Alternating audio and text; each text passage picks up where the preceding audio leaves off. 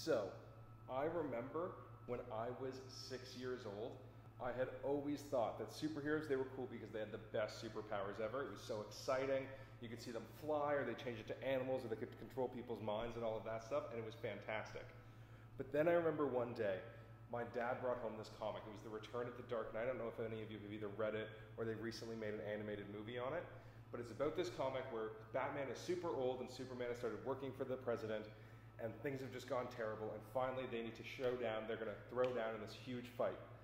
And I just remember reading this comic and suddenly realizing that Batman was this ordinary guy, but he was able to just destroy, demolish Superman in this fight. And after reading that comic, I have never been the same again. All I know is that Batman is the coolest superhero. I love the way that he can just adapt to any situation. He can come up against any problem. He always can think it out, plan it out, and that's how he beats his enemies. It has nothing to do with how strong he is or how rich he is. It has to do with the way that he's able to think and pre-plan for everything.